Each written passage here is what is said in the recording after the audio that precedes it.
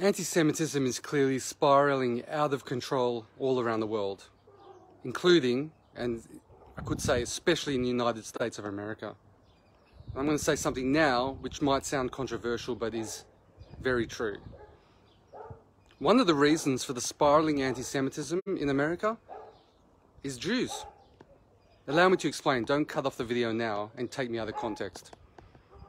There are Jews out there, many high-profile Jews, that are not only standing by while anti-Semitism is flourishing, but they're actually, in a sense, egging it on and enabling it. In a sense, they are beards, if you know what I mean, for the anti-Semites. They are, when anti-Semites use the cliched response in response to allegations of anti-Semitism, some of my best friends are Jewish. They are the best friends that they are speaking of. Now, I'm talking about high-profile Jews, including comedian and Hollywood actor Seth Rogen.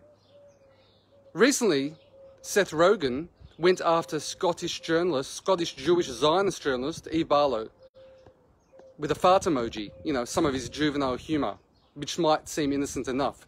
Why did he go after her?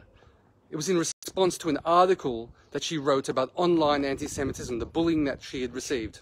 He could have just shut his trap, but no, he felt the need to go after her. Countless anti-Semites went after her as well. Now, I know this because I wrote an article about it on my website. And they came after me. And I'm talking about real anti-Semites. I was subject, and Eve, of course, was subject to horrific abuse. I even had these anti-Semites go after me and mock my late wife who died of cancer. What makes it worse is that Seth Rogen knows about this because he was tagged in these tweets, but he didn't say anything. And I know he checks his tweets. He didn't say a thing while this was going on. But it's worse than that. He's actually minimalized anti-Semitism. In a correspondence which I also posted about with Michael Dixon, the executive director of Stand With Us, he minimalized anti-Semitism. He mocked it. He used anti-Semitism as a verb, and then he deleted that tweet, perhaps realizing it kind of crossed the line. So Seth Rogen and people like him, Jewish people like him, are enabling anti-Semitism to thrive. Now, there are people out there that would call Seth Rogen a capo. Capos being the Jewish people during the Holocaust that actually colluded with the Nazis. But you see, I would never call him a capo.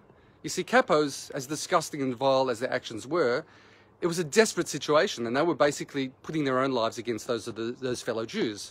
Sometimes desperate times result in desperate measures, as wrong as they might be. But Seth Rogen isn't like that.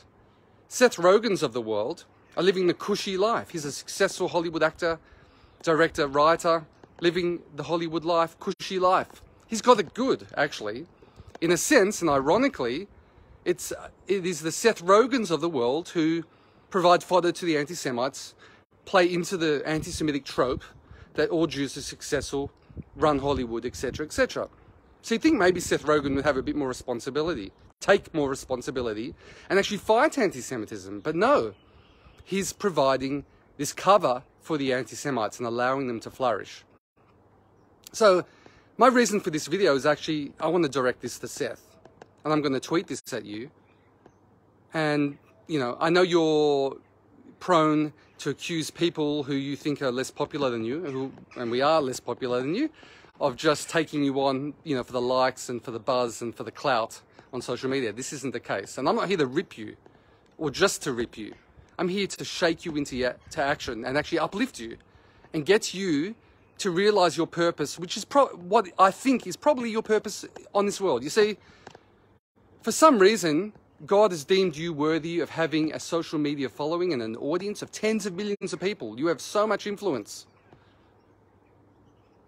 Yet, you're doing the wrong thing with it. You're doing the exact wrong thing with it. So I'm imploring you, Seth, to change your ways and realize to use your social media and your audience for the greater good.